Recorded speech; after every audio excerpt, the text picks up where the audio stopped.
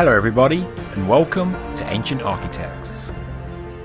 It's not often I do a news update, but under the tree canopies in the jungles of northern Guatemala, tens of thousands of structures built by the Maya over a millennium ago have been found. Not far from the sites tourists already know, like the towering temples of the ancient city of Tikal, laser technology has uncovered around 60,000 homes, palaces, tombs, and even highways in the humid lowlands. The landscape is thought to have been home to millions more people than other research had previously suggested. The researchers mapped over 810 square miles in northern Peten, and archaeologists believe the cutting-edge technology will change the way the world views the Maya civilization. How it works is that lasers are shot down from planes to pierce through the thick foliage of the forest to paint a 3D picture of the ground below. The technology is called light detection and ranging, or LiDAR.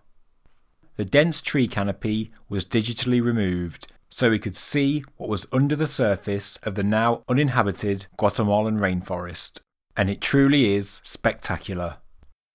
Francisco Estrada Belli, a Tulane University archaeologist, told National Geographic magazine that they'll need around 100 years to go through all the data and to really understand what they're seeing. At its peak, around 1,500 years ago, the Maya civilization covered an area around twice the size of medieval England, with an estimated population of around 5 million. But with the new data, it's no longer unreasonable to think there was somewhere around 10 to 15 million people living there, including many living in the low-lying swampy areas that many archaeologists thought were uninhabitable. Most of the 60,000 newly identified structures are thought to be stone platforms that would have supported the average pole and thatch Maya home. The archaeologists were struck by the incredible defensive features, which included walls, fortresses, and moats, and they showed that the Maya invested more resources into defending themselves than previously thought. Most spectacularly is that one of the finds is a 7-story pyramid, so covered in vegetation that it practically melts into the jungle.